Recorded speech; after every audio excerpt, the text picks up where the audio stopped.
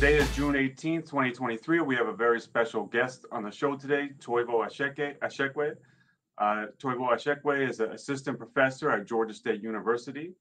Dr. Asheeke is a scholar activist whose research interests intersect the disciplines of historical sociology, history, and Africana studies. Dr. Asheeke comes from the Black Internationalist background with parents who have fought for the freedom of peoples of African descent on both sides of the Atlantic.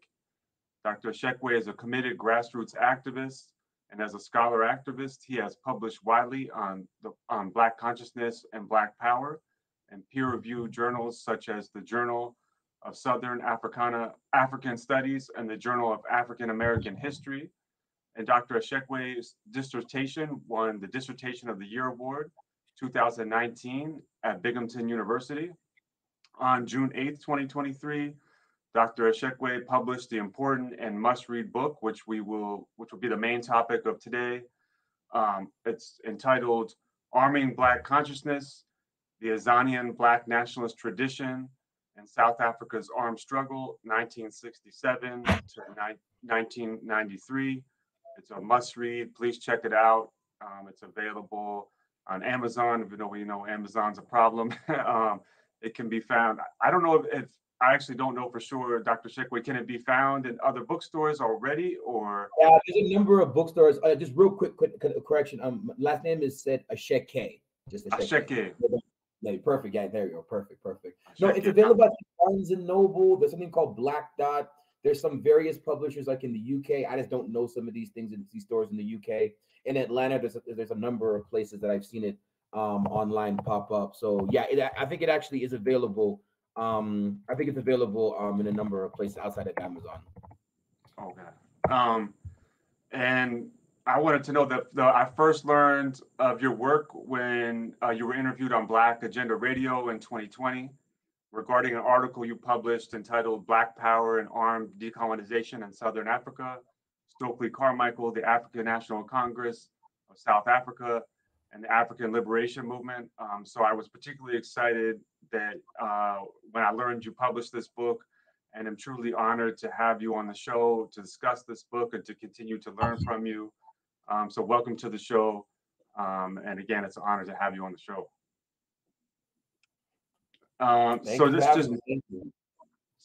Jumping into your book, which is fresh off the press, one of the reasons your book is so important is because it moves beyond the well-trodden histories of South Africa's liberation struggle to tell the previously neglected story of the Black consciousness movement. You also uncover the personal and political histories of those who have previously received scant scholarly attention. Can you explain what the Black consciousness movement was and give an overview of its impact on the Southern African liberation struggle? All right, no, absolutely. Thank you for that question. Okay, so where do we begin? Black consciousness.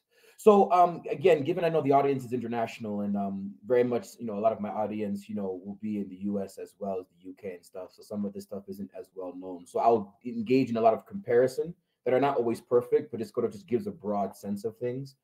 So the Black consciousness movement essentially was a movement that emerged in the late 60s in South Africa. Some of us Black nationalists will call it, Azanian, in the rejection of the name South Africa, right? But just I may switch back and forth between the two, Azania and South Africa. Basically emerged in the late 1960s in South Africa after, if you will, there was a level of a void in organized, informally organized Black South African politics, right? Radical politics against the apartheid regime. For those who know 1960, you have your Sharpeville massacre, where basically an organization that split from the African National Congress in 1959, formally split in 1959, called the Pan-Africanist Congress, emerges as sort of this like a Black nationalist alternative to the ANC. They split essentially because in 1954, there's essentially a document that's put together called the Freedom Charter. And the Freedom Charter essentially was a document put together by a number of white leftists and some radical groups. The Communist Party had been banned in 1950, so they went underground and emerged in different formations. The African National Congress, the African National Congress, which at the time was representing, if you will, the African population. You had, I believe, you had representation from some of the other ethnic groups as well. Some colored groups as well as some of the, I believe, the South Asian groups. Some people have representation there, as well as some of the white groups that were there as well, right? The idea was to have this document that could speak to all the people in South Africa. Many of the Black nationalists rejected this, however, because they felt that it's not about representation with all the different groups here. We are an African country. There's no, to have some of the different representation is not necessarily the key point. And the key thing also was that in the state, there's a key clause in the Freedom Charter that stated, the land belongs to all who live on it, both Black and white.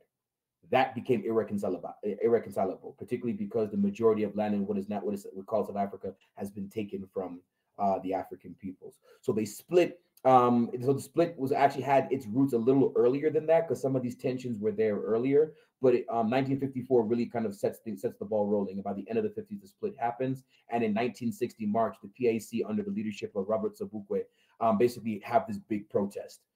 Basically like this burning of passes, because Africans at the time, you had to have a pass to basically show that you had permission to be in the white areas, right? Where were you working? Essentially, who was your boss? Who was your master? So who's responsible for you? Essentially, what are you doing here, right? And the idea was, no, we need to burn this and reject this. This was not the first time this had happened. African women had protested this earlier in the century, and that also is one of the things that isn't as talked about as much. You talk about Black women's protests. Women had been protesting this a long time ago, because it also was restricted for them and what they needed to do. And so they had already had protests earlier in the century. In the early 20th century, they already had this. So to fast forward to Black, this is important for Black consciousness, because when this protest happens across South Africa on March 21st, you essentially have in the town of Sharpeville, you have essentially violence that begins to break out in this nonviolent protest. The police shoot into a crowd of people, and this kind of triggers, if you will, a whole bunch of repression across the country. And so in the aftermath of this huge repression, the African National Congress, as well as the Pan-African Congress, they are banned as organizations. And so the leaders have to go underground. Some had already been doing this earlier, but it wasn't as systemic as it was going to become. And in the wake of this, you have rebellions. The ANC creates its armed wing in 1962. The PAC also forms its own armed wing called Poko, which basically means like alone, standing alone, in Ikosa. One of the languages in South Africa. And essentially you have these urban rebellions, you have these rural rebellions happening across South Africa in the 1960s. The ANC is more urban. The ANC is more urban rebellions, if you will. Think IRA destroying, infrastructures of the state, if you will, right? So like, power lines, electric grids, the pass offices, blowing up roads, railways, these kinds of things, right? Versus Poko was more about, we're going to attack white settlers directly. Right. And that already tells you the different orientation between the two, right? Just from the beginning right there. But in the wake of the apartheid, the war machine was very effective at crushing dissent, and they were able to crush some of the resistance that was happening. Of course, they didn't destroy it, but they were most definitely able to arrest hundreds, if not thousands, of people. And many of the other leadership have to flee into exile. Mandela is captured at this point. Govan Mbeki is captured at this point. Sobukwe is arrested for the PAC. A number of other leaders have to flee into exile of other organizations, such as from the Unity Movement, which is a different organization that doesn't get enough credit, I think, also internationally as well. So within this void, if you will, of some of these more formal organizations being, their leaders have to run into exile to get some support, right? To kind of lick their wounds and to reorganize. Many who are inside have to go even further underground, right? And other leaders are in prison, and many were killed also during this period of time too. So within this void, if you will, the Black consciousness movement begins to formally emerge in the late 1960s. The Black consciousness movement, again, it's tricky in South Africa only because oftentimes there's always this issue is like, what does Black nationalism mean in an African continent if everybody, or the vast majority is Black, as it were, right? And that's also part of the motivations of writing this book, is again to kind of understand that, particularly if you're looking at white settler colonies, right? The race question is very much central, right? And Black nationalism, of course, again, is a word that we just call particular types of formations, right? And the Black consciousness most definitely emerges from that. Very much more closely aligned to the PAC, the Pan-Africanist Congress, and more aligned to, I would say, the unity movement, but also very influenced by the ANC as well, because the ANC always prided itself on being like a broad church. So having like a lot of different things under it, right? We got communists, we got anarchists, we got liberals, we got Black nationalists, we got bang, ba bang, ba bang, right? And so you do have many in that formation were, I would say, also Black nationalists, right?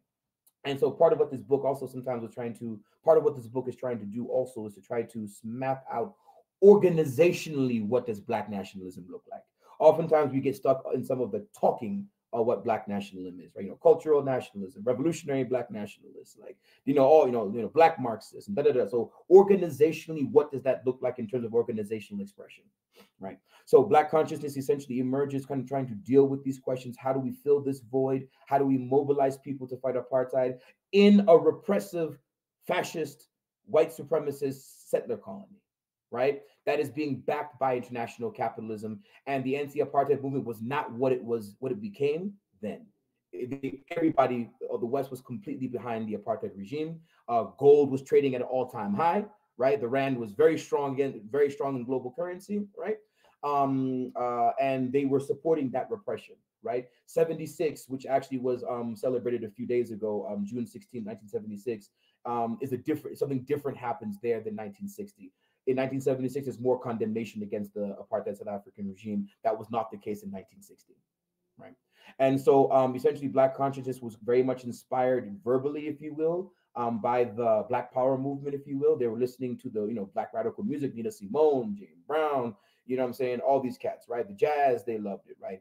Stokely Carmichael, the Black Panthers, Gillian Muntequim, you were talking about him just recently. People were inspired by them as well, right? Eldridge Cleaver, Kathleen Cleaver, Angela Davis has a lot of resonance with them, right? As well as, again, they are maybe more immediately also inspired by the African liberation movements around them, right? Africa is becoming independent, right? By 1963, most of the African continent at least has formal flag independence, as Walter Rodney used to call it, others used to call it, right?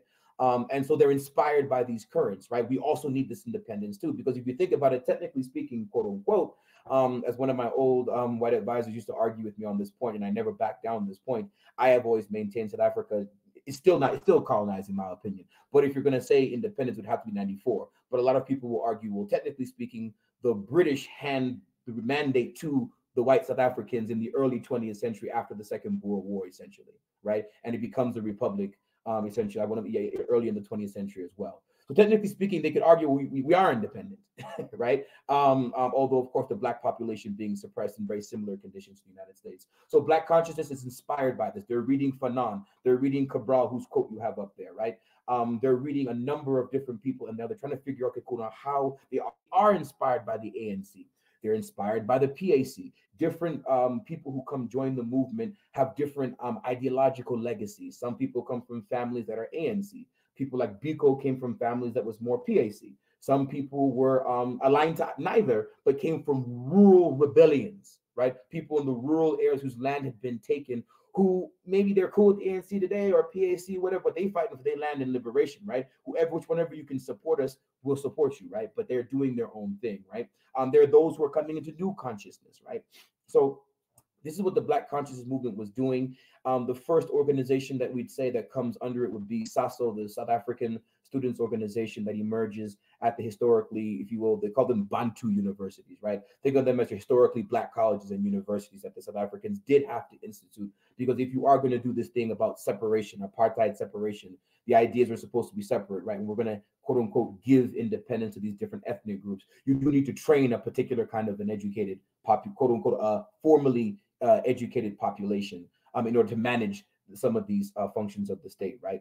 And so they emerged, SASO emerges on the college campuses, and then begins to radiate outwards in terms of organizationally. But part of, I think, what the argument of my book also is to say that we cannot conflate the emergence of SASO with being the emergence per se of Black consciousness, right? Because sometimes what the critique will be is that, well, the Black consciousness movement, because people focus on SASO and of course Steve Biko here, is that it's a student movement, intellectual movement, idea people, but not actually nuts and bolts in the grassroots, in the villages, on the streets of Soweto and the townships, mobilizing on the grassroots in that level, right? For me, I think it would be a similar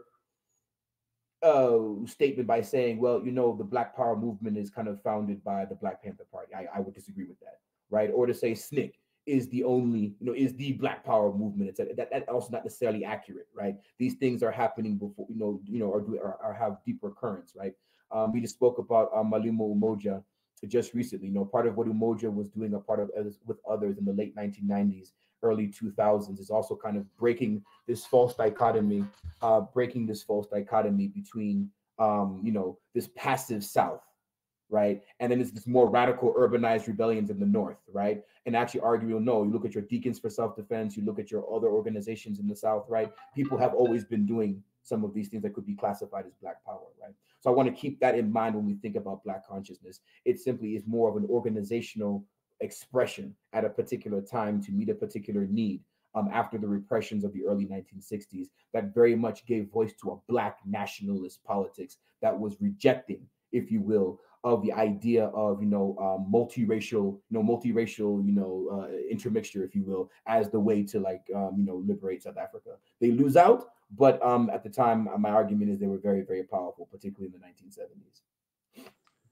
Yeah, I mean, in Dr. Umoja's book really is like a companion, or like they really go well together with this book, and Dr. Umoja's book really go well together. And one of my follow-up questions to what you just explained is the Black consciousness movement engagement with guerrilla warfare, and why wasn't there engagement with guerrilla warfare through the ANC or the Pan-Africanist Congress of Azanian, the PAC?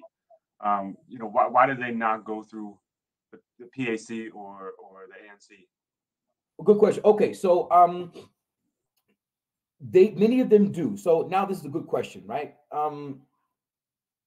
Because of the political repression of the time, people had to be tricky with how you organize it, because you have to organize, you kind of in and out of the system, right? You kind of have to you can't just, you can't just make this declaration, we're going to organize a revolutionary movement, we're going to take down white supremacy, we're going to burn this and blow up that. I mean, you actually have to mobilize in different kinds of ways, right? Here we talks about the idea you have your above ground formation, and you kind of does what it can do to build up this underground until the underground then gets banned, and then the underground, of course, does what it has to do, right? So because they had to be tricky, you had to kind of pull. What they felt was we have to pull the different Black strands together into a space first. Let us get together. Let's actually think about what the F is going on, because the reality was, particularly with the ANC barely survived this period, right? If it's not for USSR support, the ANC would have fallen by this time, and I'll stand by that, right? Because their leadership got taken. You know what I mean? At Lily's Farm, their top military leadership, outside of a few exceptions, are all arrested by the mid-1960s, right? That is a huge blow for any organization, no matter who you are, right? When all of your leadership is taken out in one swoop, basically in a few years, right?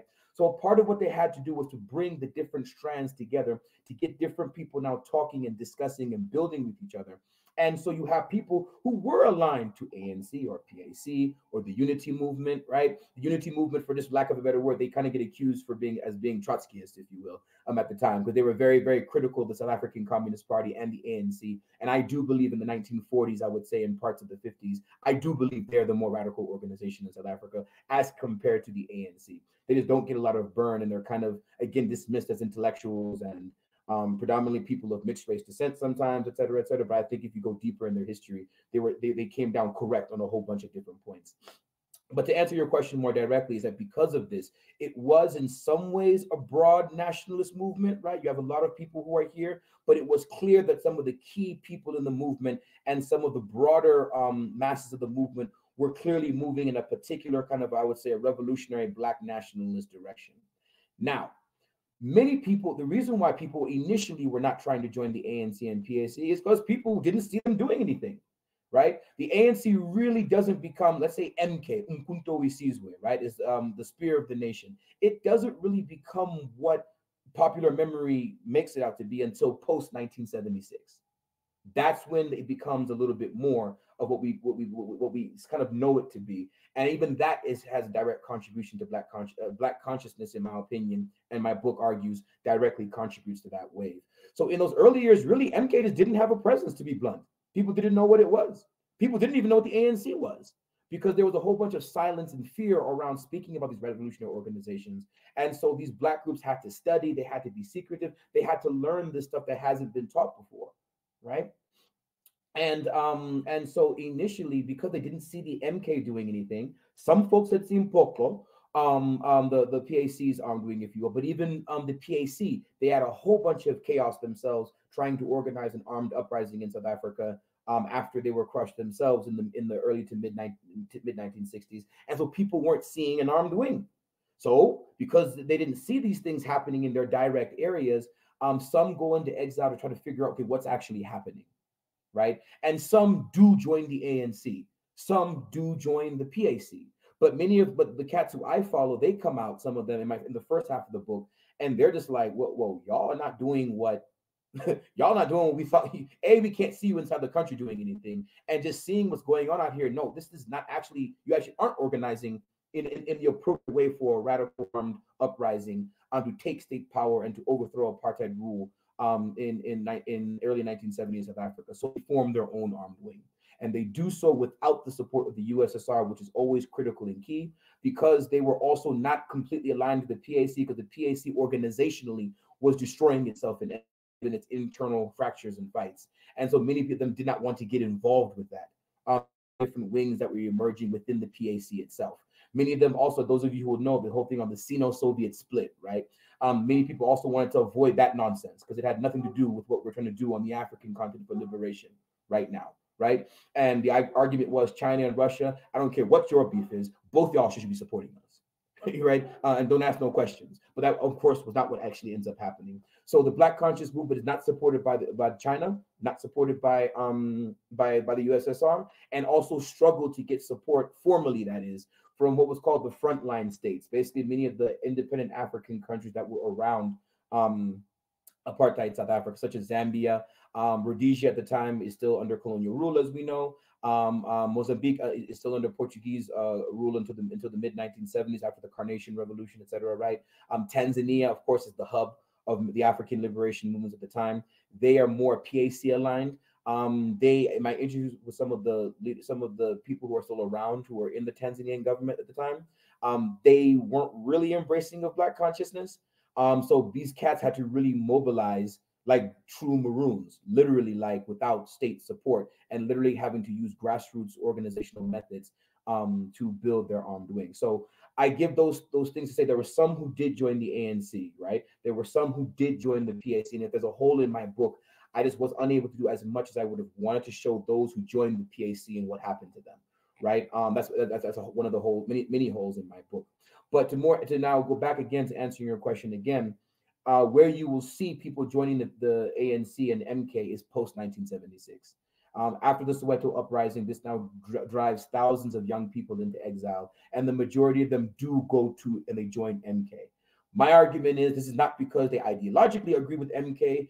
MK was simply the more organized. As many of us know, oftentimes who takes power in particular chaotic situations? Those who are the most organized, not the most radical usually. Those who are the most organized. If you were organized, you can take and seize power. If you're not going to, at least in a formalistic state sense, right? And the ANC simply is just more organized. They have more money, they have more resources, and they seem to be a more plausible route for many cats to join, and they join MK. The majority do join MK when they go abroad. And there are, of course, those who kind of get swept up in these scholarship programs and get demobilized, but they get sent across the world to Sweden, Norway, Australia, the US, Canada, to do these scholarship programs, school programs. But many of these kids are young. They're 14, 15, 16, 17, 18, 19, right? So I think in that sense is that, again, there are some who did join the ANC and MK. There are some who did join the PAC. And then what later became APLA, the Azanian People's Liberation Army, the continuation of Fopoko.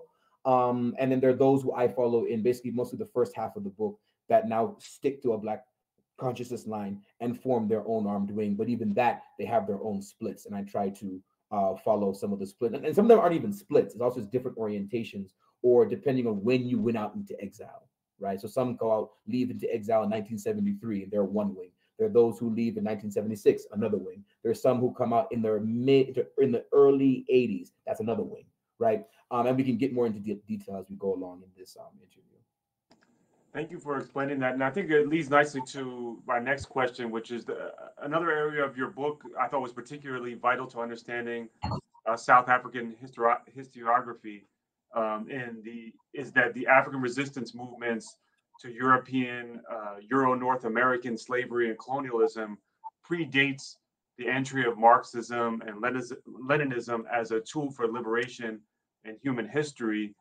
And while Marxism at times positively impacted the struggle of African peoples against European domination, it did not define or even fuel it or fully understand it. And can you explain what you meant by this? Yeah. So again, as as the title of my book shows you, and those of you who read it and seen some of my work, I'm very inspired by Cedric Robinson's Black Marxism, the making of the Black radical tradition. In some ways, it's a very misleading title, Black Marxism. I still have curiosity of why that was at least that the title chosen, Black Marxism, because it's really very much not Black Marxism as an initial title. The second part of it is the key thing, the making of the Black radical tradition, right? This is really what the book is about.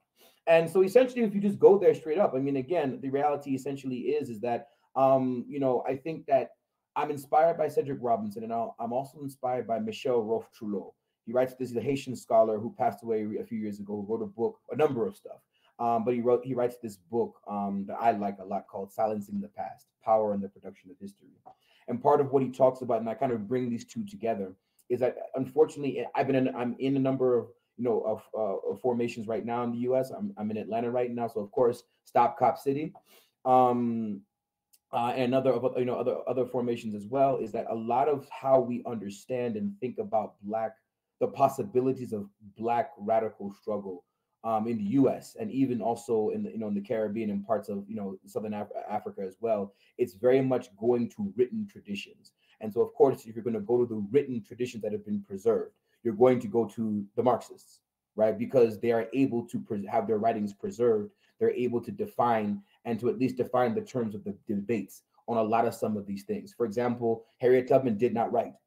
So we have to find her revolutionary tradition in a different kind of way. She didn't write a treatise or a manifesto and say, I am doing this inspired by these reasons and boom, boom, boom. They actually are running, they're freeing enslaved people and running from slave catches, right? Dessalines is not necessarily writing a manifesto, right? Of what the Haitian Revolution's central tenets are.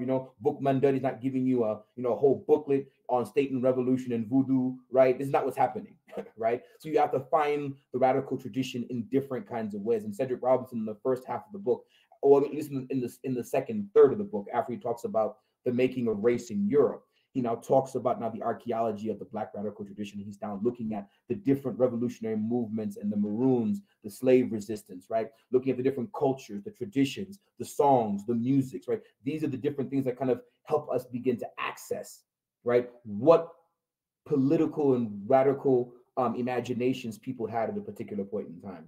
So part of me writing that again is to also make emphasis and make clear that again, even right now, if you go to, for example, Marxist.org, for example, what you will find is there'll be a section called African Marxists, right? That's what they will have, right? And again, documentation. They do have a lot of things. I read Cabral the first time on African Marxists and Marxist.org, right? But again, if you now read Cabral more closely, Cabral talking about returning to the source, and Cabral never ever ran around saying he was a Marxist-Leninist. Right, he most definitely read it. He took things from it, right? He took things from the Maoists, right? He took things from the Cubans, right? There's a nice interview he gives Cabral, since we're on him. He says, they're asking about Che Guevara, and Che Guevara talking about the mountains, and how that was key to our struggle, boom, boom, boom. And Cabral's like, well, and they're asking, what are you learning from this stuff? How is that, helping you guys out? Of course, this exotification of Che Guevara, et cetera, et cetera. And then Cabral's like, well, listen, we don't really have mountains in Guinea-Bissau. You know what I mean? We got wood, we got a lot of forests, but we ain't got mountains. You know what I'm saying? So he says the people are our mountains. And so the idea is to say, again, we have our own traditions of struggle. And what Robinson talks to us about is he now just articulates for us, right? Again, the reality was Black people have been fighting enslavement and white supremacy for a long time before Marx was even a seaman in his dad, right? This is a long time Black people have been fighting for freedom. Marxism, actually, in my opinion, is pretty new compared to the Black nationalist tradition, actually. It's actually a younger tradition, right? And it emerges very much, again, what really gives it its virility, if you will, is the Russian Revolution in 1917, which is late.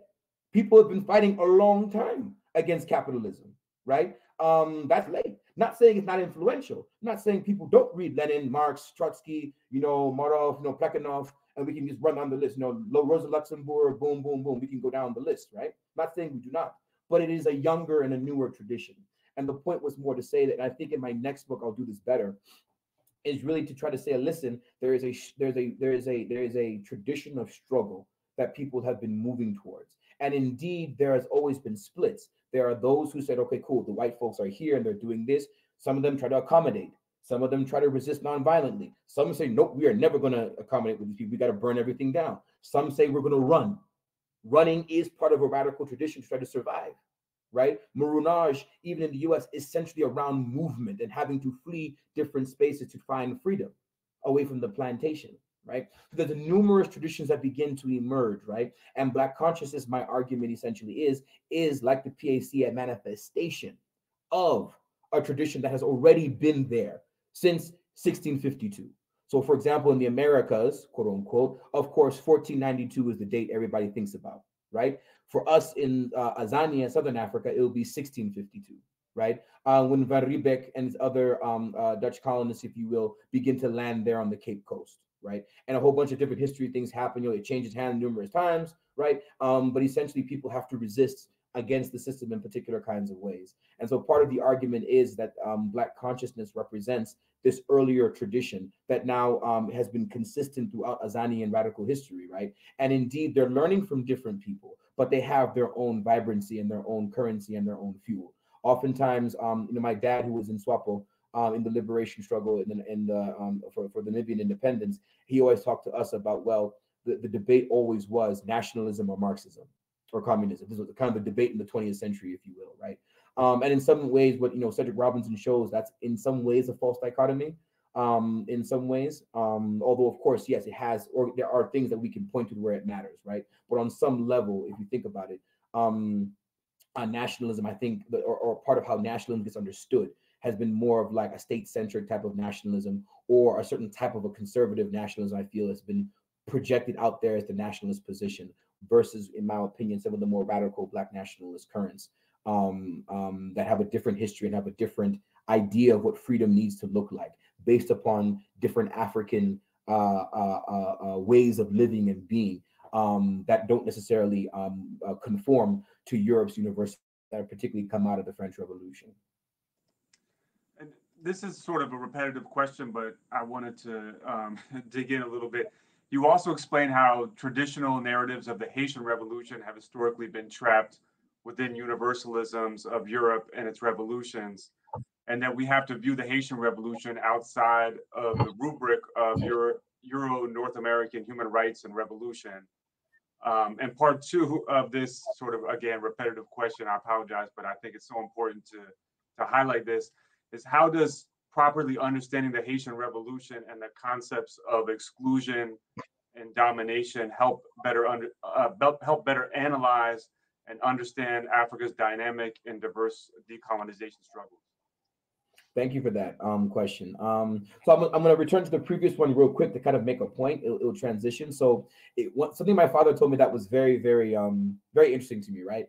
I grew up with busts of Lenin in the house, books on Marx and, Kwame Nkrumah, whatever. So like, I thought Lenin was my uncle for a minute. I'm like, Lord help me, this man's always up everywhere. I'm like, who is this dude? Maurice Bishop, whatever, right? So I grew up, this was like how I grew up, which is different from others, right? So I grew up just with this being just common knowledge, not something that's like necessarily unique in a way, right? But my dad always said to me that communism only made sense to him because he understood it as more radical village politics. It wasn't because it was necessarily something that he didn't know. It confirmed things he knew. which is the difference between saying that it is the one that gave you the fuel versus to say, okay, it provided a language in the European languages that I could now utilize to now do what we need to do, right? Which leads us now to Haiti, right?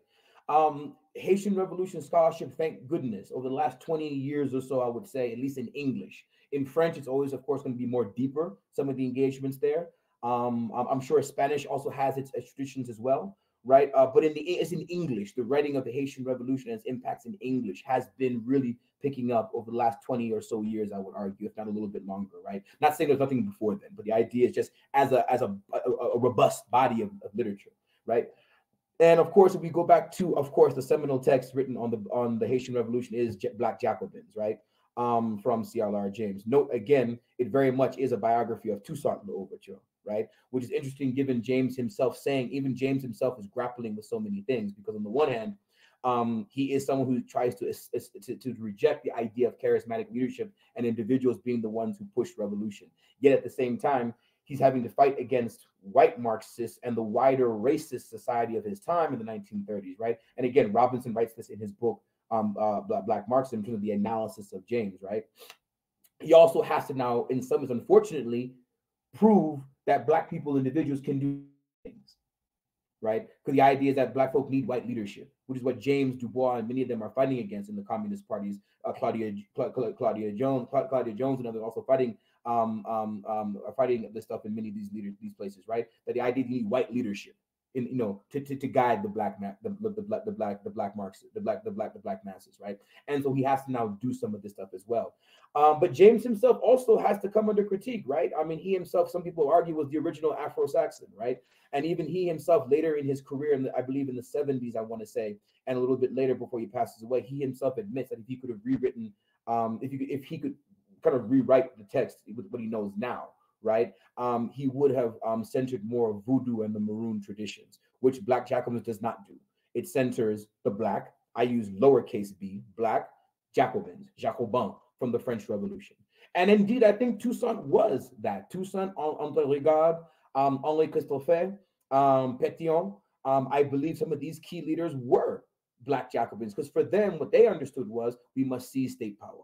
As the French Revolution does now try to do. We need to seize state power from the monarchy. We need to break this monarchy and spread revolution across Europe and the world, right? Now, their understandings of what radical stuff would be had to get pushed and challenged by those in the colonies, those who were enslaved and those who were colonized, right? And the French revolutionists themselves, as James expertly points out in Black Jacobins. He does a brilliant job in that book looking at the global dialectic, if you will, between what's happening in France and what's happening in Saint-Domingue at the time, right? And the debates that are emerging in the French Revolution around who is a man, right? The rights of man, who is a human being, right? The encyclopedia that Diderot and them are writing these things, right? What does it actually mean to Dessalines, who's on a sugar plantation being whipped? What does that mean, right? And so there is a split, of course. And again, I also talk about Crystal Eddings in her book, right? Crystal Eddings in her book, also her book, talking again to also Crystal Eddings talking about, in some ways, looking at, if you think about the early years of Haiti, right? During the colonization of the Spanish, right? She actually argues in ways which you can look at it. There's two Haitian revolutions. There's an Haiti and Haitian revolution, where essentially the Maroons and the Taino Arawak kick out and defeat the Spanish. They do. I think people don't talk about that enough. They act as if it's just, well, they weren't as efficient as capitalists, and they decided to invest more time in the gold mines and silver mines of continental South America, and Cuba anyway, and Puerto Rico is whatever. No, they actually lose in Haiti, right? Because of the Maroons were able to run to the mountains in the guerrilla warfare they were able to use. Why? Because Africa did know, quote unquote, modern warfare. They didn't have the huge European armies and that type of a classic European style warfare, because the material conditions were not necessarily conducive to that for large parts of Africa's history, right? But they knew how to use guns. They knew how to do guerrilla warfare. They themselves knew how to, they knew the land. They knew how to eat certain things. They knew what not to eat, what to eat. They knew what to use for poisons, right? They knew these kinds of things. So they were full human beings when they came on those slave ships. They weren't just slaves. They were full human beings, right? We've had cultures, languages, rituals, discourses, right? And that's important because unfortunately they did not write in the slave pen, right? So we actually cannot necessarily access what they were writing the same way we can access what Trotsky was saying, or Rosa Luxemburg was saying, or even what Frederick Douglass was saying, right? And so I think in that sense, you have a split that I see within the Haitian revolutionaries, right? It's multiple splits and it's very complicated. So I'm simplifying this, right? You do have stuff in the South with those of mixed race slash mulatto, the mulattoes slash mixed race slash free people of color. You have those who are in the mountains, the Maroons, right? Coming from a legacy that's 200 years old by the time the Haitian Revolution comes about, that people like Crystal Eddings and other Haitian scholars and anthropologists before her have documented, right? You have that wing of the movement. You have Blacks who are like Toussaint, who were trained in some of the European traditions, right? And so he knows what's happening in France. He's able to understand that, and that's actually very important too. You do have to understand the global forces in order to be able to play one against the other in particular ways, and he's able to do it expertly. If you will, he plays the Game of Thrones very well, right? Because he knows it, right? He's being taught that in some ways. Versus some of them who are in the mountains, they don't care about no Game of Thrones. They're in the mountains saying, no, we need to reject these plantation systems. We're going to raid them when we have to. And they participate when they want to in the Haitian Revolution. Toussaint is able to become this leader in ways because he's privileged on the plantation. If I'm not mistaken, he's Arada, and the Aradas were a particular ethnic group in West Africa, I believe in the Benin area.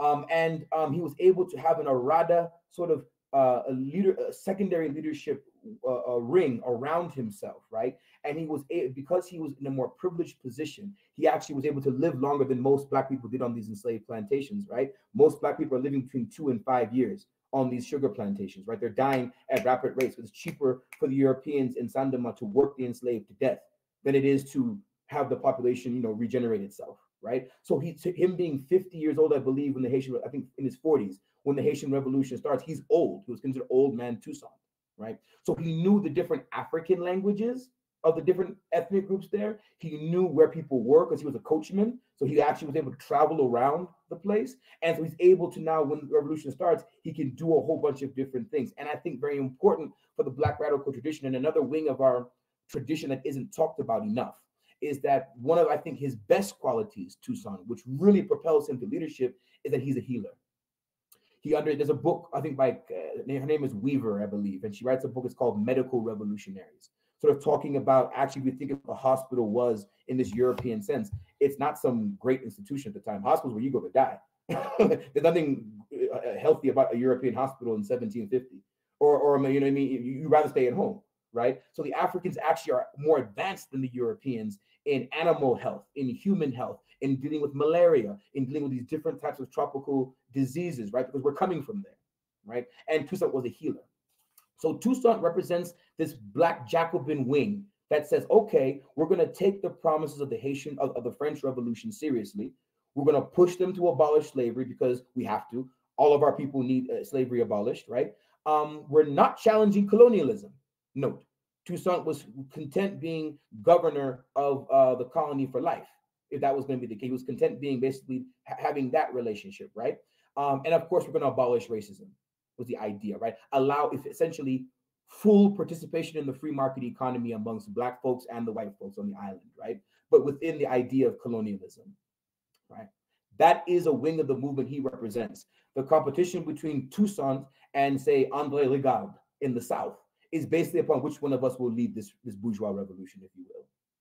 Dessalines is under Toussaint's camp, if you will.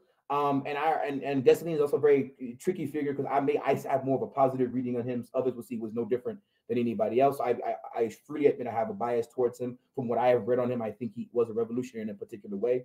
But then if you think of Dessalines, or if you think of some of the other maroon leaders of the Haitian Revolution and the wider population of the enslaved, they couldn't have given two shits about being a part of the French Empire. What they wanted was the end to slavery. They wanted to be able to produce and to grow the crops that they wanted to grow. We don't want to grow sugar and tobacco and coffee for the global market. Coffee, maybe, because coffee is less exploitative and intensive of a cash crop than sugar production, right? Maybe some tobacco, possibly indigo. But we want to grow our cassava. We want to grow our yams. We want to grow our foodstuffs. You feel me?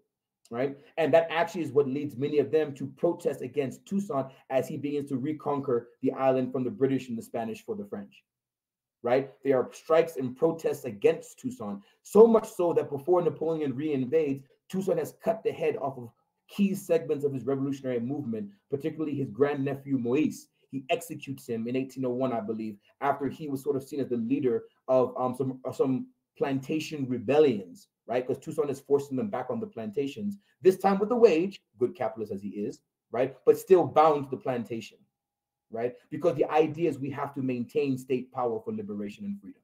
That's what he believed, right? Others said, no, we don't. We can reorganize this entire thing, and we actually have to break this idea of state power as the central mechanism to securing freedom, right? And this is the tension that someone like Michel Roth-Trulot in his other book is called State versus Nation, right? Basically, he's trying to talk about the origins of the Duvalier dictatorship because he's one of these radical intellectuals who has to flee Haiti in the middle of the 20th century, fleeing from the Duvaliers, right? The dictatorship in Haiti, right? So of course, Haitian scholars will always be less starry-eyed about the revolution than Black folk who are outside of Haiti. We kind of have our stars on and our tears well up when we talk about Haiti because for us it's just such a thing. But those of you who are inside, it's always going to be different.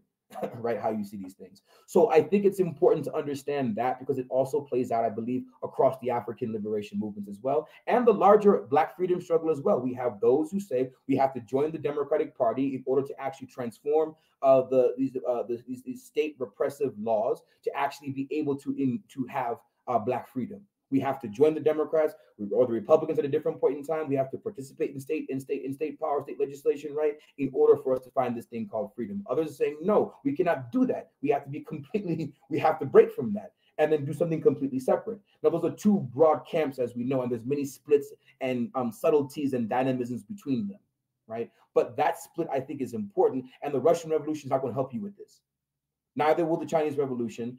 Cuba can, depending on how you look at Cuba, because also the race question needs to be looked at in the Cuban Revolution far more than it actually has, right? It's very notable, again, that remember Fidel Castro and them, and James would talk about in the, I think, an appendix to the 89 version, I believe, of Black Jacobins, or maybe the 63 version, I'm not 100% sure, but basically has a section called From Toussaint to Fidel Castro, right? And in some ways, I think that that's a good comparison, right? From Toussaint to Fidel Castro, right? But remember with Fidel in them, Fidel is influenced by who? Jose Marti, not by Antonio Maceo, and not by the enslaved Black rebellions that were actually central to the revolutionary activity in Cuba in the 19th century, right?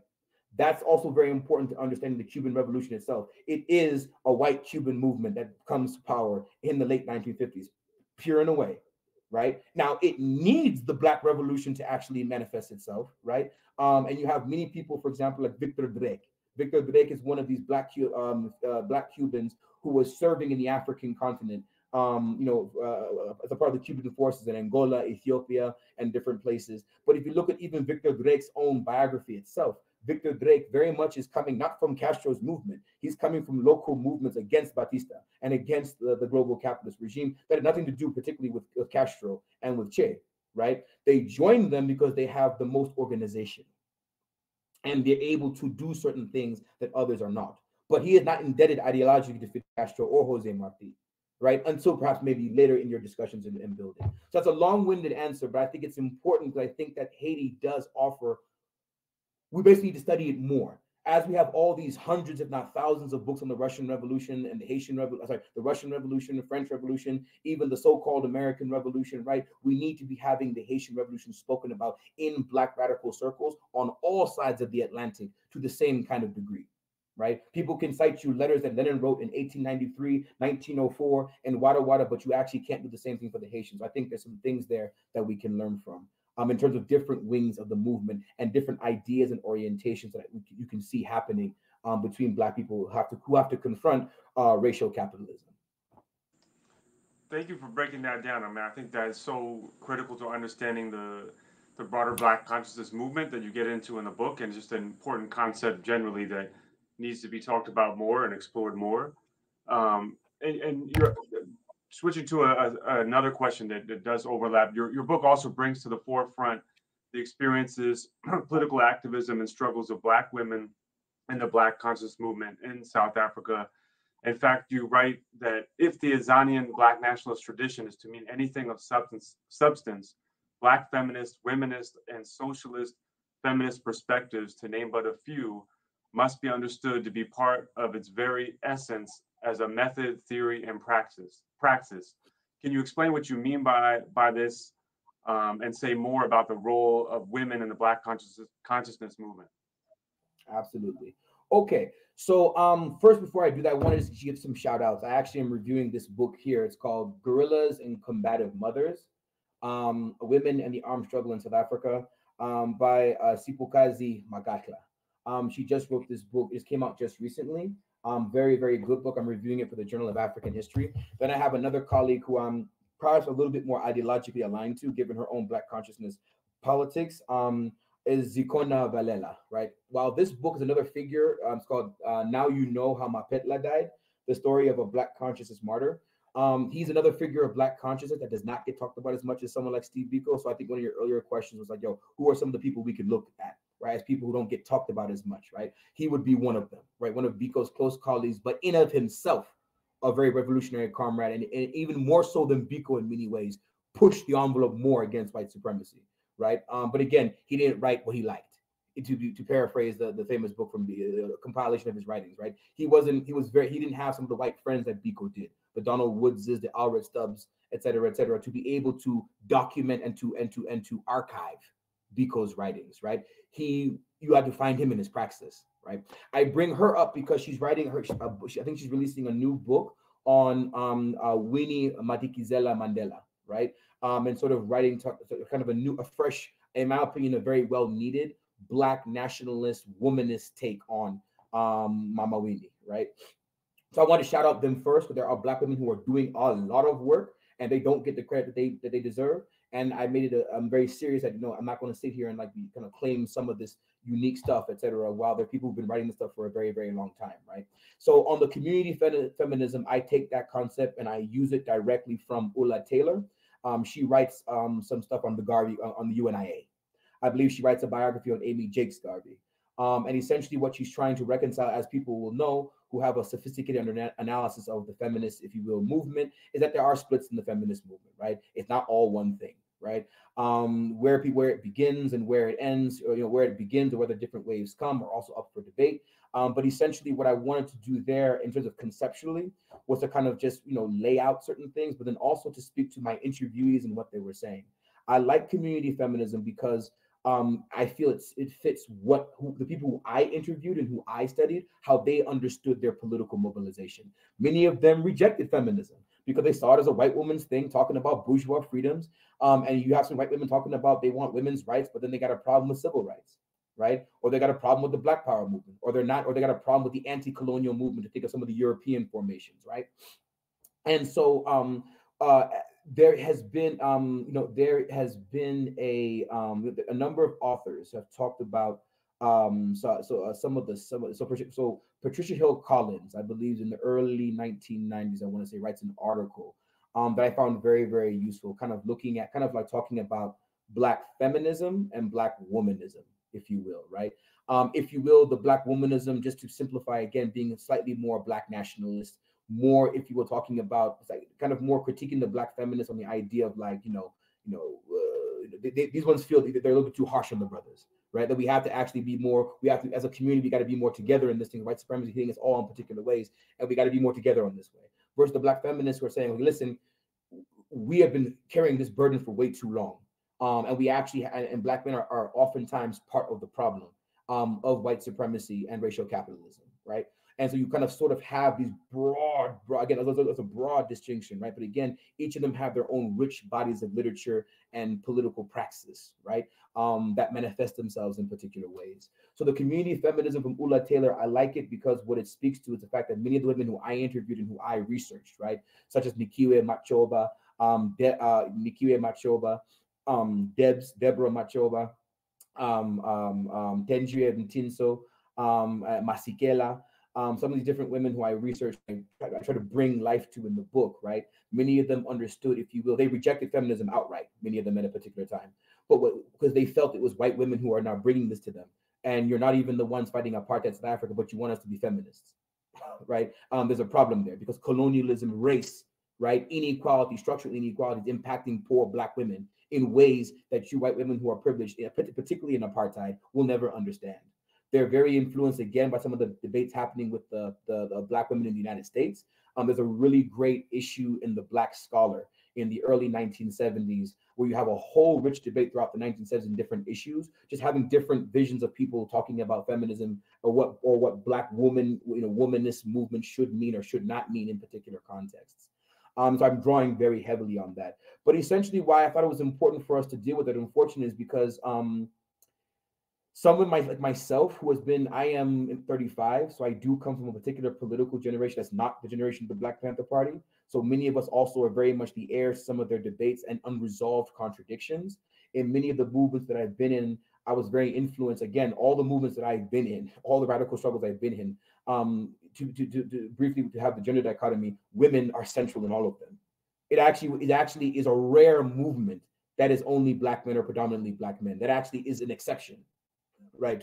That would be an exception to the rule, right? But yet, if you read the discourse, it does come out like it's a Black men's thing, right? And very much how nationalism, Black nationalism, and liberation struggles have been articulated is from a patriarchal lens and gaze. And I take the Black conscious movement to task at different points for doing that at different points in time. So, for example, Boko Mafuna, someone who I really respect and I think is one of the heroes of the Black consciousness movement, if you will, he very much falls in some of these sexist tropes and ideas when he felt that in one interview with me, he said, women are not good fighters. They're good spiritually, they're good in terms of homemaking and nation building and peacemakers, but they're not good fighters. Now, he felt he was giving them a compliment. He was saying because they are so spiritual and they're so great at homemaking and community building that they don't want to destroy, which is what fighting does. We have to reject that, some of us in the movement, right? That actually is not actually accurate to what your people in your own formation were doing, right? And if that's what you were saying as a key figure in this formation, what possibilities were submerged or sublimated or were not able to allow to grow, given your sexist visions on how women could or could not contribute to the struggle. And I say this with full respect for the man, because the man, I think, is amazing.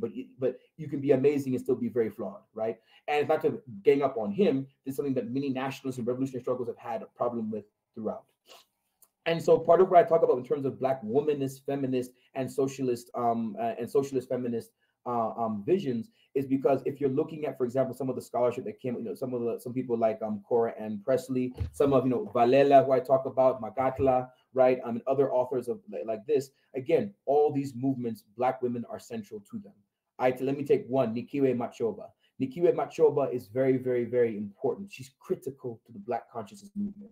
The Black conscious movement, again, I gave a little brief stuff on it in the beginning, but I think people need to understand again that it was very much like, it's like if I say there's you could never say there was like a Black Power organization.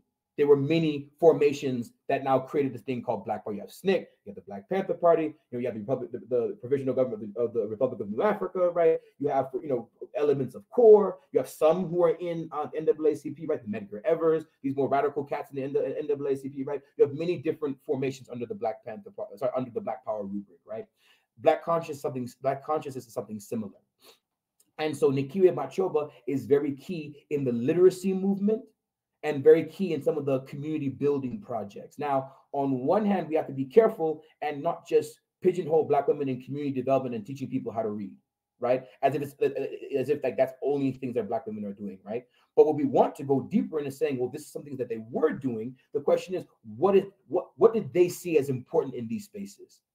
And what we begin to see in these spaces, this is some of the thinking through and formation of what Black consciousness had to be, what a liberated Azania has to be. It's not just we come with guns and we take over power in Cape Town and Pretoria and we kick out the whites. Then what? How will you build? What will you build? How will you build it? Right? As we've seen now in the post-independent struggles, very much a particular kind of a continuation of the colonial, patriarchal, and hierarchical relations have continued because of their lack of a deep understanding of Black feminist and womanist philosophies and liberatory strategies.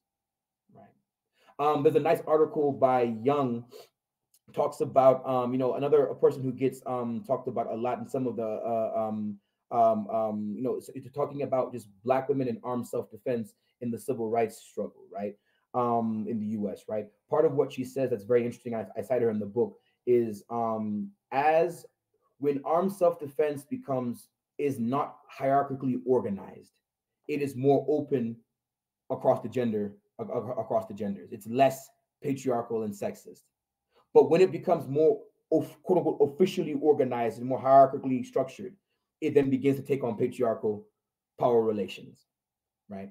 And you can see this with the ANC and even with the Black consciousness movement itself and how it begins to try to organize in exile, right? And so part of what I also want to show is to show how Black consciousness as a movement, as an idea, as a praxis, people like Nikiwe Machoba, Masikela, and Debs Machoba, right, and a number of other women like this are central to the building of Black consciousness. But again, because they didn't write like Biko, they weren't friends with the white folks that Biko was, their writings and their practice doesn't get documented. And because it doesn't get documented in a particular way, we then don't read it. And because we don't read it, we then think everything is Steve Biko.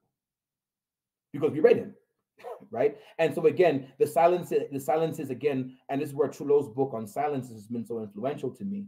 Has been so influential to me because it has given me a framework to peel away and to unravel multiple silences and how silences are created, particularly through the domination of the written word, right, as the way for knowledge transmission and preservation.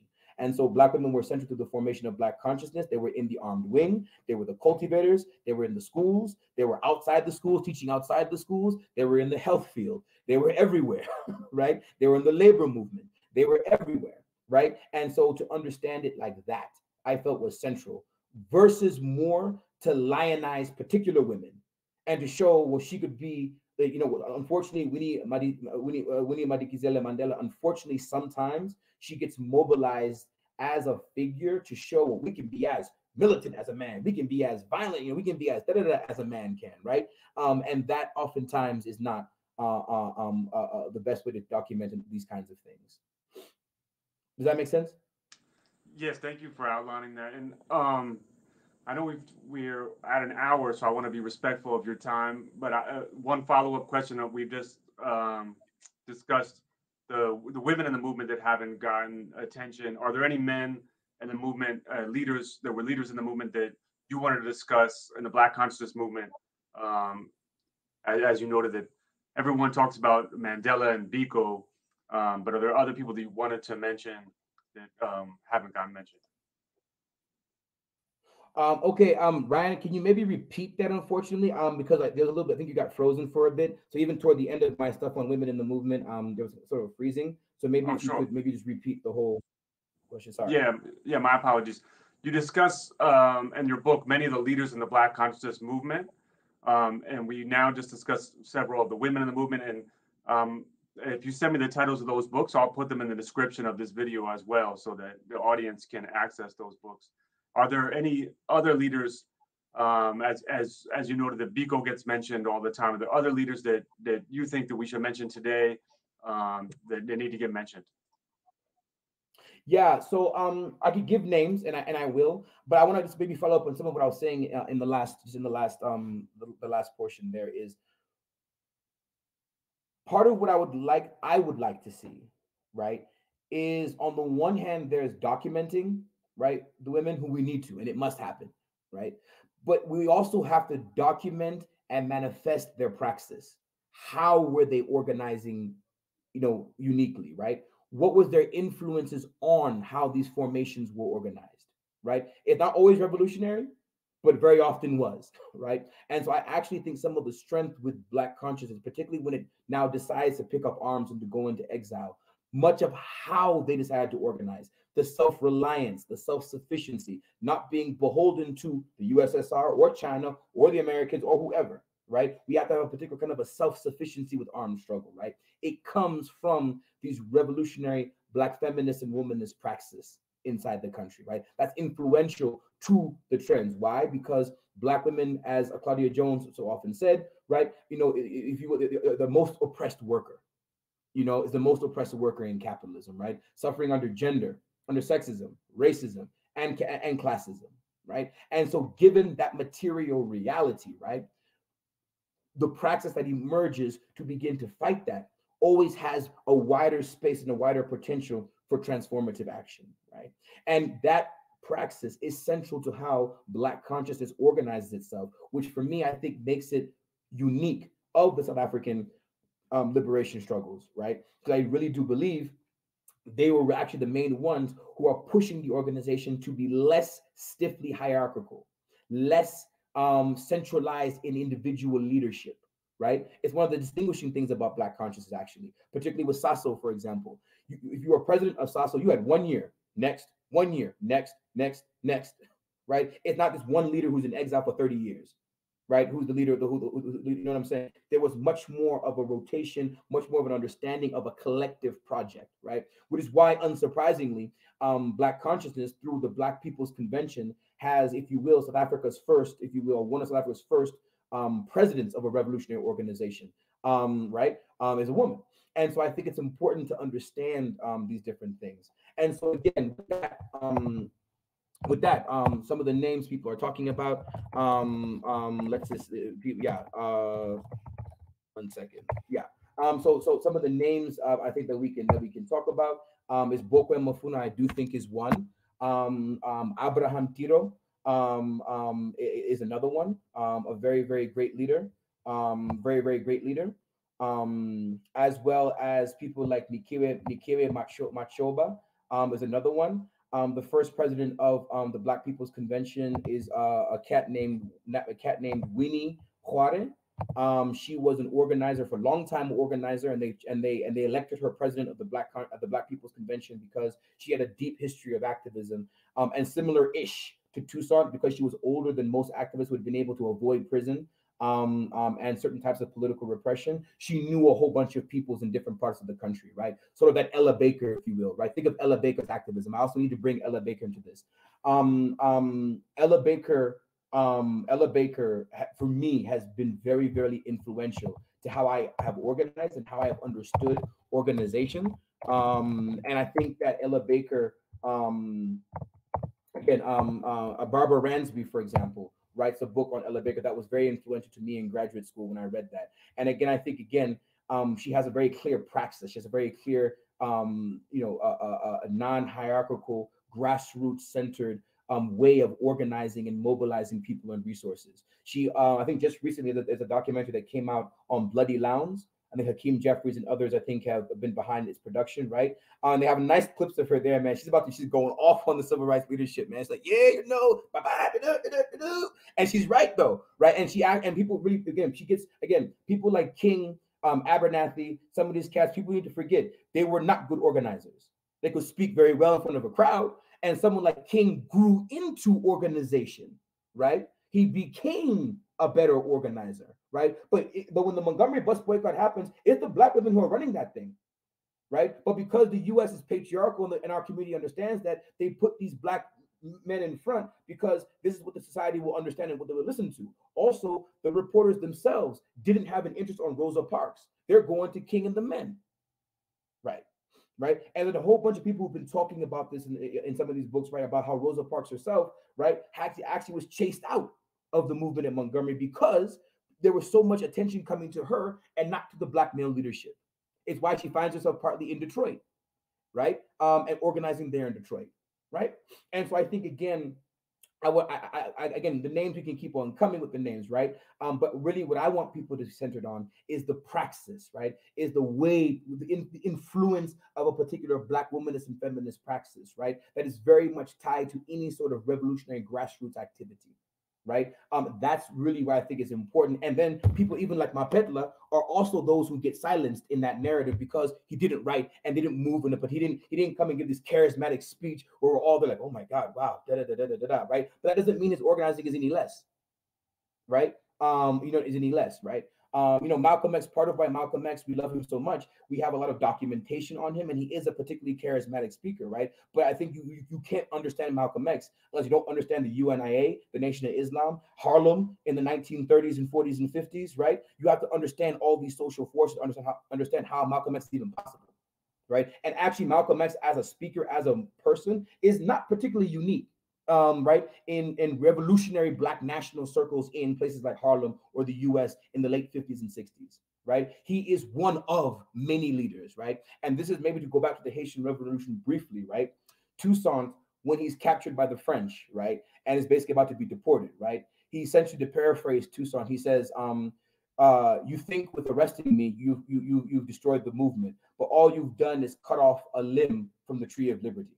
Its roots are deep and it has many branches. He only then understood at the end, right? How flawed in ways his own praxis has been, right? And that's, if you think of James's latter part of the book, like the War of Revolution, essentially, right? It's a mass-based uprising, right? I think that's some of the practice that I would like us to kind of lean on. But again, we have people, for example, let me just break this down with some names for some of the certain waves of the movement. I would say one of the first key waves in the armed struggle for Black consciousness would be Bokwe Mafuna, is one. Wilile Nikalpo, he's still alive today. He was an ambassador, I believe. He joins the ANC essentially after the Soweto uprising. He's one of those who joins the ANC and the South African Communist Party and Umkhonto we Sizwe. But Wilile Nikalpo was very, very central to revolutionary trends in South Africa, particularly with Black consciousness. Deborah Machoba, Nikiwe Machoba. Deborah so Deborah and Nikiwe is the same person. Deborah is her nickname. So Nikiwe / Deborah Machoba. Nosipo Machoba. Nosipo is the younger sister to Debs. Debs is the older sister. Nosipo is the one who actually goes with Bokwe Mafunu and them into exile to form this first armed wing. That's, I think, one a very, very key wave. Charles Mtombeni is another cat, one of my more favorite cats to interview. He passed away recently, unfortunately. But one of those, again, who gave so much for the movement, and then you see how they're living in post-apartheid South Africa. It's just truly horrendous.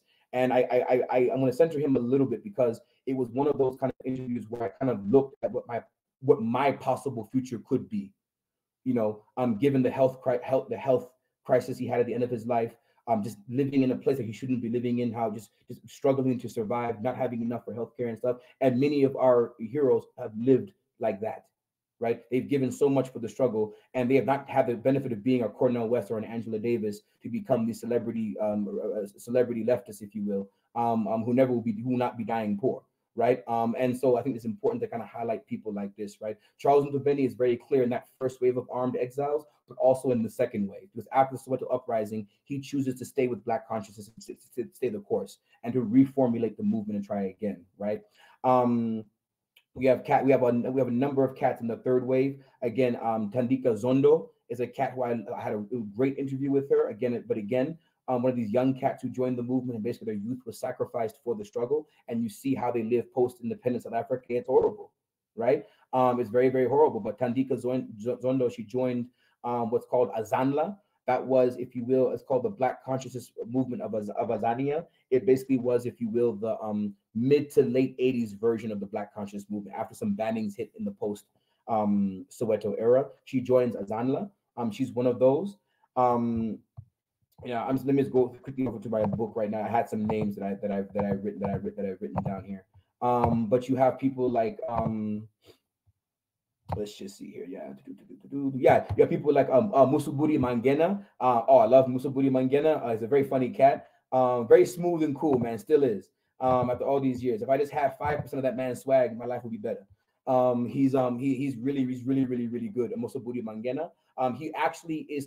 Musuburi Mangena is an important name actually because he's actually the first Black consciousness organizer who's arrested and put on Robben Island. Very, very important, Musuburi Mangena. Right, and so he's in Robben Island there in the early to mid 70s, and he's released after 5 years, and he eventually he's banned, and then eventually escapes his banning and goes into exile in the early 80s, and he basically reformulates and reorganizes the movement in exile after it was kind of fractured and stuff, and there are a lot of fractures amongst the movement in exile, and there's a lot of different ideas of how the struggle was supposed to be organized. There are those, particularly Charles Ntumbeni and some other cats, who do not like Mangena. They feel he came too heavy-handed. They feel he came too arrogant to them, coming from inside the country when they had been in exile for 10 years, longer than he had, and they knew the international climate. They felt he did not work with them the way they needed to be worked with. His counter is that, well, they have been outside for so long, they aren't as plugged in as they think they are. And actually, if the internal wing is supposed to be guiding what's happening outside, the internal wing has elected me as the president to go out there and to represent things. So whether you like it or not, if you're saying that you are fighting for the Black people inside Azania, the Azapo, this movement, the movement inside has now chosen me to come abroad and to do certain things. So I like laying it out there. You know what I mean? Kind of say, well, here's this what organizing means, right? And sometimes whether you read Lenin or Mao, it won't save you in that situation. It's like, what now? Here's now the situation, what was happening. What choices do people make in these things? Another cat I like who actually builds the armed wing for the BCMA, his name is Skap Botseu. Skap actually is Afrikaans for sheep. He actually is a really cool cat also, but he passed away, unfortunately, again, living in horrible conditions outside of Cape Town in Kalicha when I interviewed him. He actually is the one who reorganizes the armed wing, and he goes with another cat, Mabasa, to be trained by the Eritreans, the Eritrean People's Liberation Front in Eritrea. They actually are able to make their way to be trained by the Eritreans. And they get trained there, and they're highly influenced by the Eritreans there, in particularly how many women were central to the armed wing of the EPLF. And so they're trained by the EPLF, and then they make their way back to Botswana, where Botswana and Zimbabwe is basically the two main places where the Black Conscious Movement armed wings were more housed. And they bring this training to this new wave of activists in the 1980s, and it regenerates the BCMA struggle. So I could keep on going with names. I just wanted to give some of those folks and to kind of talk about some of their central contributions, because they aren't talked about as much as, say, someone like Steve Biko. Thank you so much for going through so many of those people. And I guess this next question is sort of an overlap, and I apologize if it's a repeat, but it's something we do try to emphasize on this show, and it's the importance of Pan-Africanism and internationalism to liberation movements. And in your book, you noted the regional and/or transnational nature of liberation struggles, and that this development is significant because it shows how interconnected the decolonization movement needed to be, given the non-state bound character of colonial capitalist exploitation and repression. Do you want to say more about this and/or the importance of Pan-Africanism and internationalism to liberation movements? Yeah, very, very important. Again, I will also want to. I think we have to. One thing I had to learn in college when I came to college was, I had a certain myself vision of Pan-Africanism, and that was not necessarily matching with other people's visions of Pan-Africanism. So I had to myself grow and evolve and radicalize my own visions of Pan-Africanism. When I came to college, I was very much more of a state-centric Pan-Africanist, right? In the sense of, Kwame Nkrumah's Africa Must Unite, right? In terms of like states, right, coming together to unite in a particular kind of a way, right? As I just grew and got exposed to more things, as I organized, as I made mistakes and had triumphs, whatever, and all that in between. And then I read more, experienced more. Very much the Pan-Africanism that I look to is kind of Rodney's critique of the Sixth Pan-African Conference in 1974/75. And basically what the rumor is, this is kind of this is the article that chased him out of Tanzania, that chased him out of Tanzania, or kind of was his parting shot to being chased out of Tanzania, right? Because of his radical activity. So I do align with Rodney on that. And I think in the conclusion of the book, I kind of point to that. And I think, again, it's important politically. For example, I'm here in Namibia right now. We're in what's called SADC, the Southern African Development Community, right? And the reality really is that whether people like it or not, you see what the EU, as much as we may critique the EU and all that kind of stuff, much of the reason why they're coming together is because they can't compete in the global economy by themselves. France can't compete, Germany can't compete by themselves. Shoot, the Brexit is the dumbest thing on earth. It's hilarious to me, actually, because the British think that they compete. No, you can't. With China, with Russia, with Brazil, and particularly now BRICS is coming together, you can't compete with that, right? So, us, even from a free market perspective, you just can't, right? And so I think that if we're talking about the revolutionary radical perspective of these things, the reality was these are colonial borders. And that was Rodney's central critique of the Sixth Pan-African Conference, is that these borders were not natural. So us organizing and mobilizing from within these borders is problematic and actually is counter-revolutionary in many ways. And he was right. Right. Same thing in the Caribbean as well. Right. I have this elder of ours who was a part of some of the Trinidadian radical movements in the 1970s. His name is Ako Mutota. He's there in Atlanta doing his thing still. And part of what he talks about, he came to my class to give a talk, and it was a really great talk, and kind of discussed with us how, like Trinidad, for example, that Trinidad historically is really very much has been populated not only by Africans from all over the African continent, right, but from people from across the Caribbean, You find all kinds of Caribbean folks who have their roots, who are born in and then move to, born in maybe Jamaica or I don't know, Jamaica or Martinique, and they come to Trinidad, right?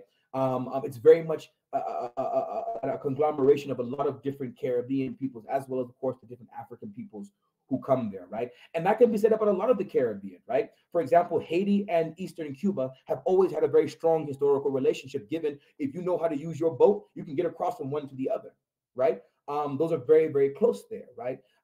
Jamaica, right? People like Antonio Maceo, who I talk about, right? Antonio Maceo, I think after, again, I'm not a great historian on Cuba's revolutionary movements in the 19th century, but what I do know, read a few articles on him, is that one of the things he was doing was after he's kind of has to leave Cuba initially, after a certain radical activity there, he's in Haiti, as he would be in Haiti, getting support. So for this radical struggle against Spanish colonialism. He also was moving around the Jamaicans, right? And he had an idea for actually, what if Cuba, Haiti, and Jamaica could fight simultaneously with each other and actually have sort of this pan-Caribbean unified political entity.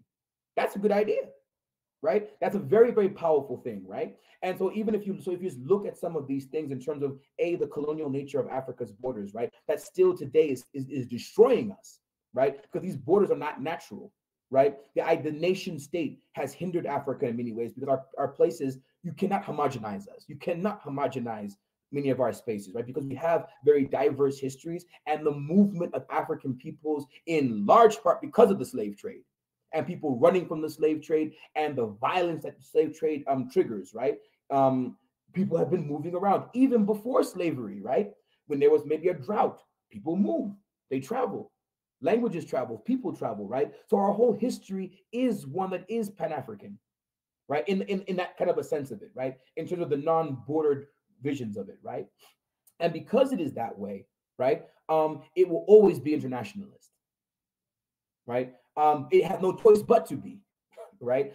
Because its very nature is, if you will, international, right? Global in that sense, right?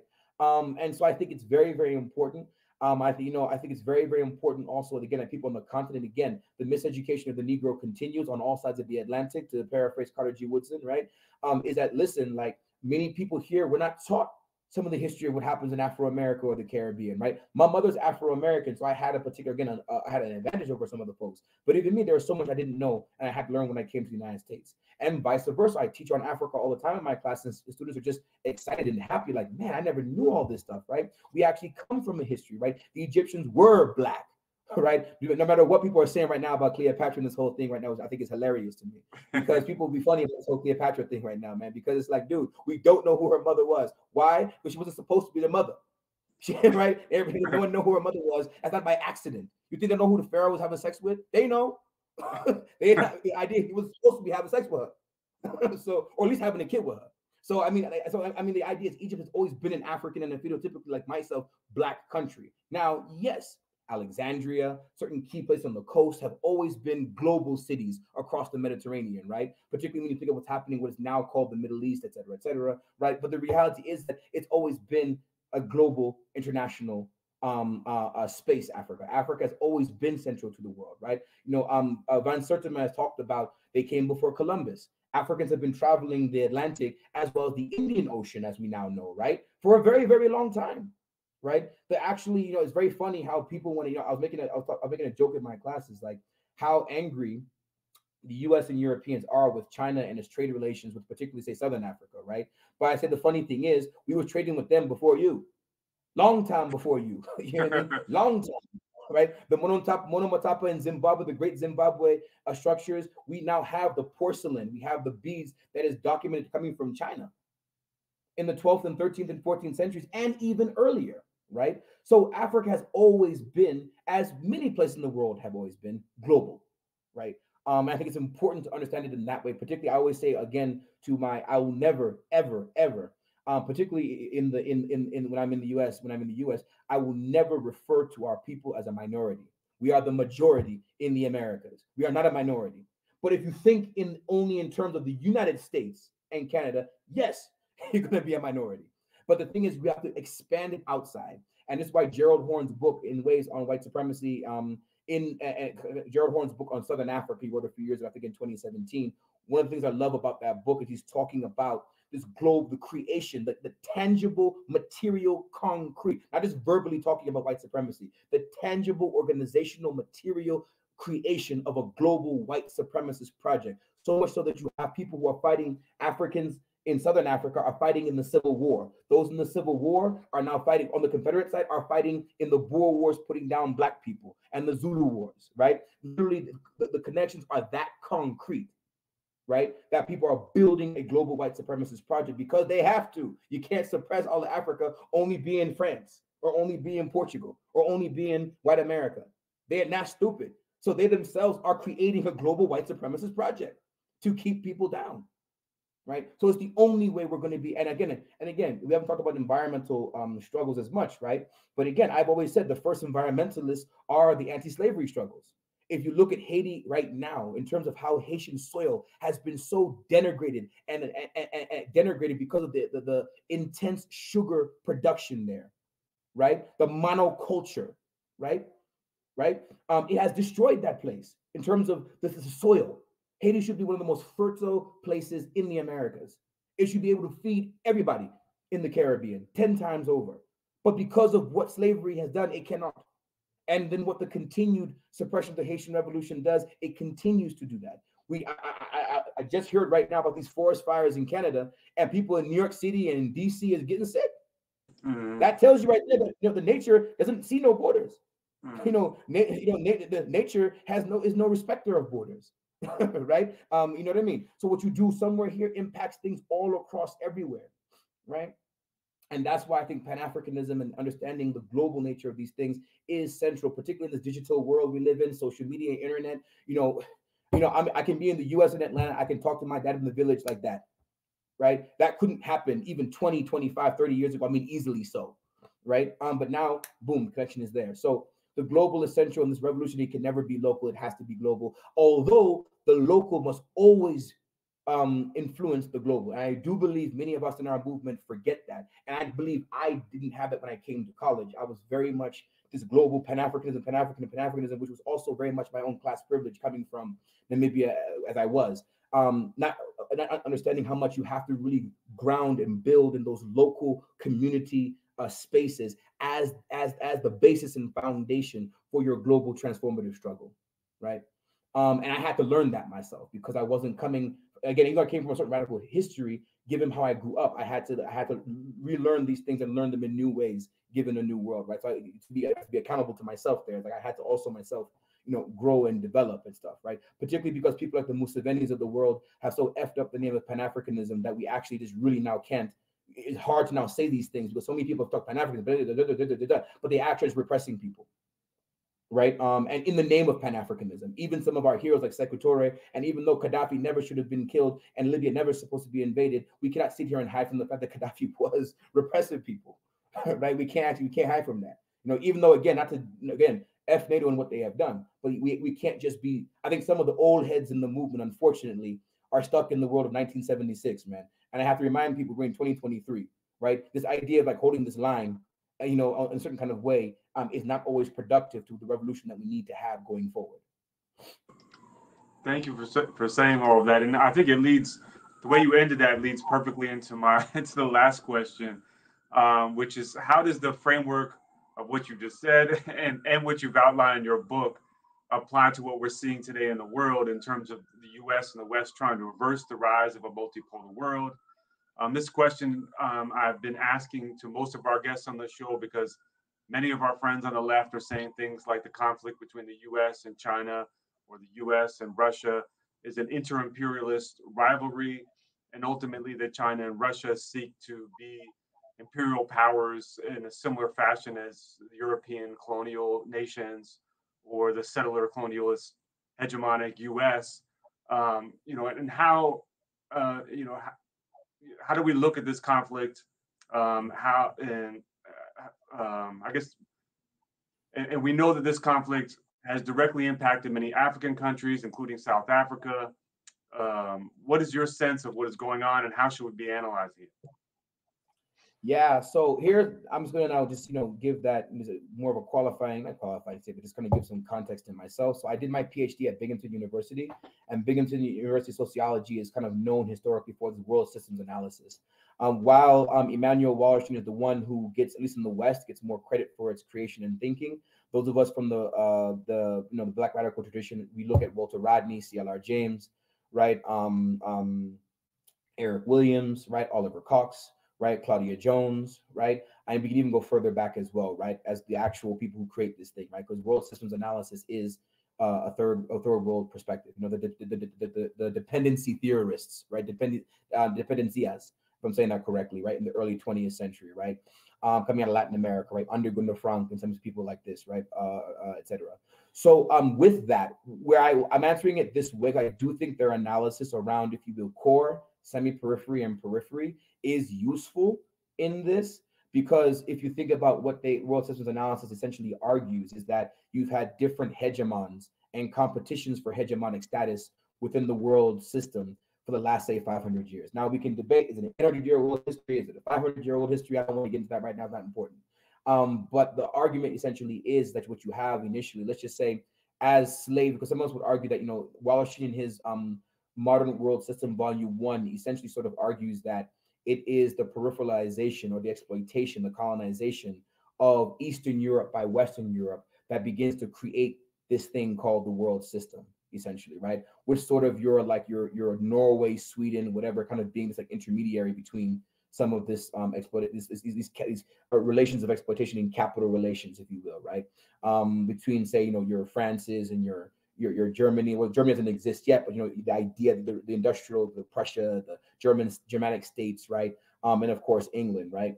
And its exploitation, particularly of Poland, right? Which is very interesting for the whole Ukrainian conflict now, et cetera. And I think Gerald Horne has been really spot on with a lot of some of his analysis and some of this stuff, right? So they would link it there. We don't. We link it with the slave trade and the creation of, and it was the slave trade, and with the colonization, enslavement, and genocide of Native Americans, the enslavement of Africans as laborers on the plantations, right? That is essentially where we would say the world system begins. And if you think about it in that sense, right, you have a competition initially, right, between, shall we say, your Italian city-states, Spain, and the Dutch, right? Essentially are trying to now, they're kind of forging out and creating this thing called this world system, if you will, right? The Portuguese get used sort of as the I call it the shit detail, if you will, right? The Portuguese have always been exploited by the Europeans. It's called pigs for a reason with P in the beginning, because the Portuguese have always been exploited by the West in that way, whether they like it or not. It's true.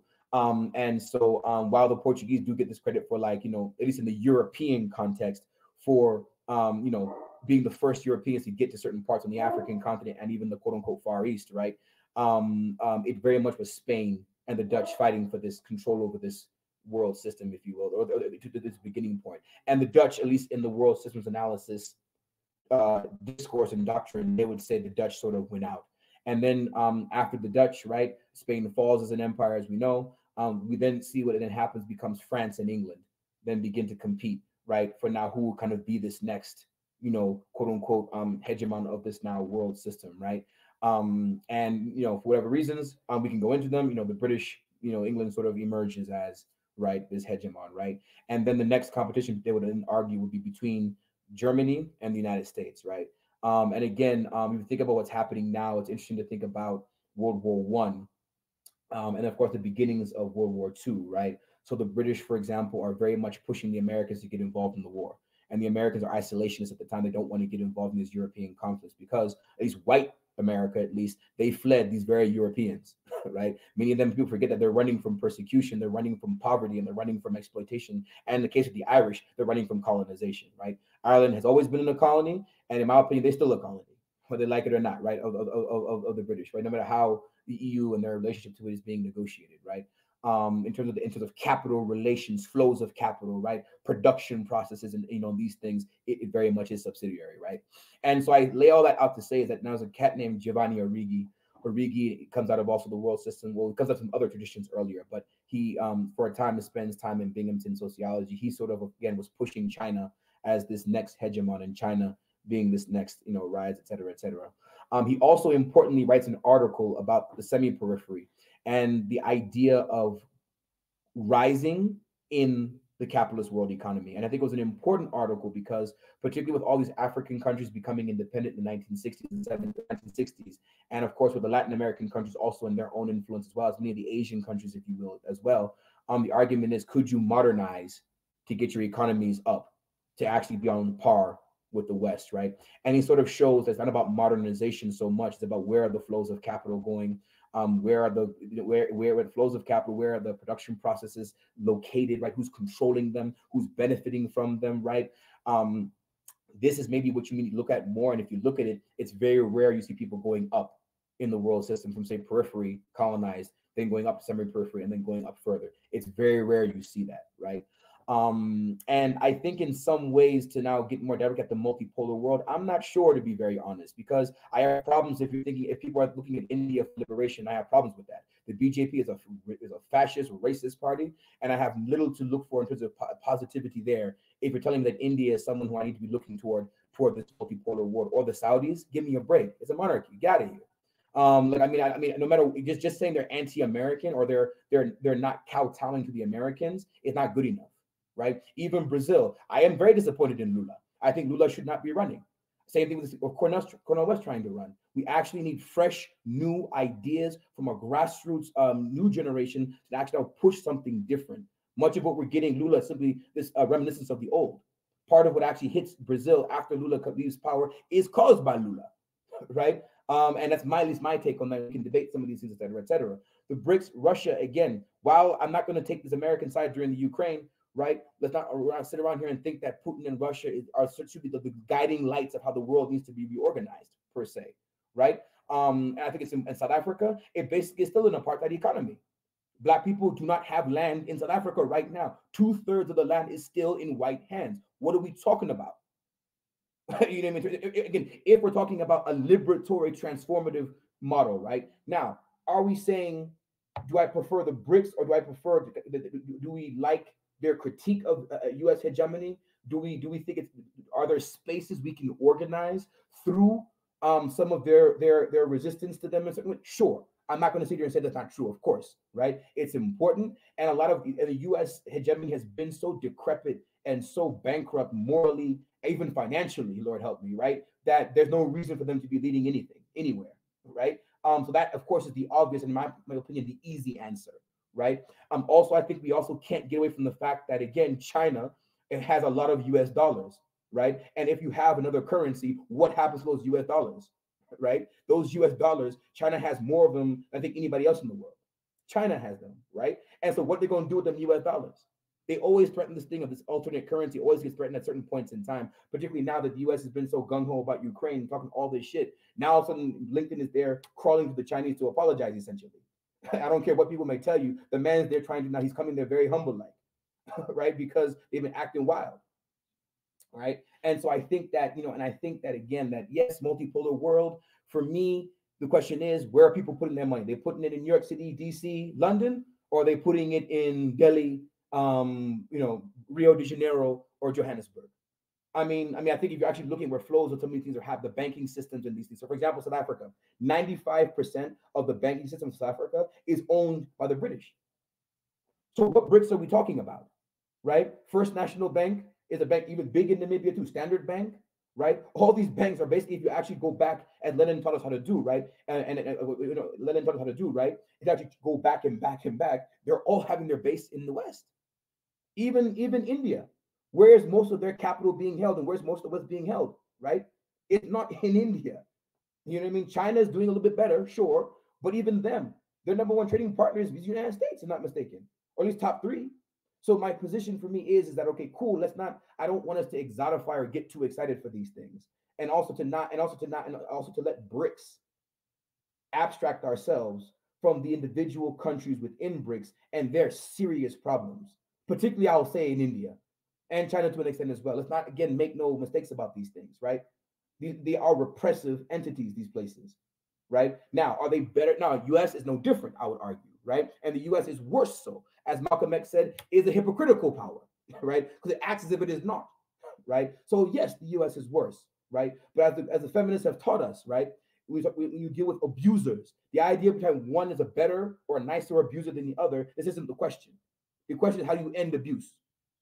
right? Not who's hitting me once a week versus 3 times a week, right? This is ridiculous, right? We're ending slavery or we're not. Not about, you're a slave from Monday to Thursday, then weekend you got off. Like, no, it's not what we're talking about.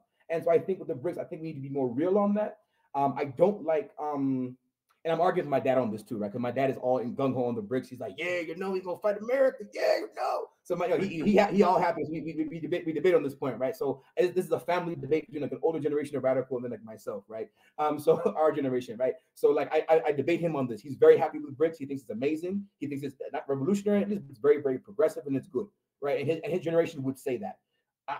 I am very skeptical, and until I see them have a concrete plan for getting away from the U.S. dollar, which I don't think I've seen so far, I think all of this is just basically talk. And I think part of what the Americans are trying to do is to push China in particular ways to do more things. But the Chinese are basically saying, we are not going to run this world system the only kind of way you guys have done it. We will let you guys spend all this money and do all these things, and we're going to be able to do our own things in our own kind of way, right? And the Americans essentially are pushing back at that in some ways. At least the argument from world systems will tell you that, right? That's kind of essentially what's happening, right? That's sort of my answer to that. Is it, Saudi Arabia wanting to join BRICS does perk my interest because of the oil. And if they ever start to say that they want to, but again, I want to see the Saudis concretely say that they're going to push OPEC to no longer use the dollar as a means of exchange for oil. Then I mean concretely come out and do that, not just make these, not just threaten it and talk and blah blah blah blah, right? Because in my opinion, I actually think the Saudis are more trying to put pressure on Biden because they actually like Trump, right? And so for that, I think it's more about that really than anything else, right?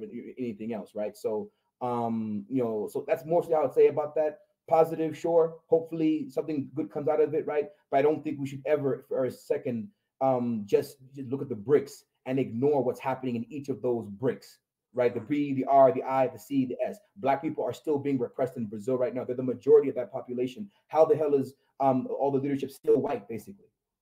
The majority of people in Brazil are Black, right? What's the Black radical tradition in Brazil, and how is it manifesting itself in the reorganization of capital relations, race relations, gendered relations, property relations in Brazil? Lula has not solved that question, right? Colombia, to an extent, they have their Black vice president now, and she comes from the land struggles, etc., right? That's a step in the right direction. But again, are they going to concretely be able to deal with the land question and deal with the sanctions that will come when you begin to take land from white folks, right? Same with South Africa.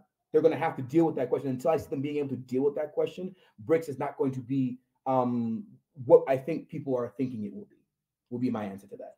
Mm-hmm. Thank you for such a sort of holistic answer, a thorough answer to that. Those are all the questions I have for you today. Is there anything else you want to discuss you felt like we missed or we should cover before we close? Yeah, no, I'm good on my end. Mostly I would just encourage you, if you could, to reach out to people like to reach out to Sifokazi Magadla, and to reach out to Zikona Valela. I actually asked Zikona to come on with me, but she's doing her own stuff at the moment, and mostly it would be good to kind of bring some of these particularly new, fresh voices on South African politics. I'm not South African. I have not grown up in South Africa. I have visited there and I've done research there. And of course, I'm Namibian, so there's a closeness there and there's an understanding there.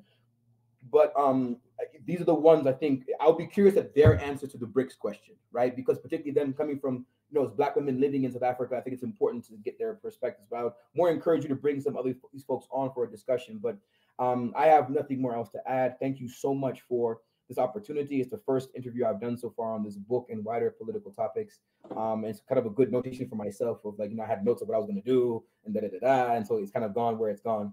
But thank you very much for this, and please continue the good work that you're doing. And let's of course keep in touch. Thank you, and I would definitely read their books and reach out to them. Be honored to have them on the show.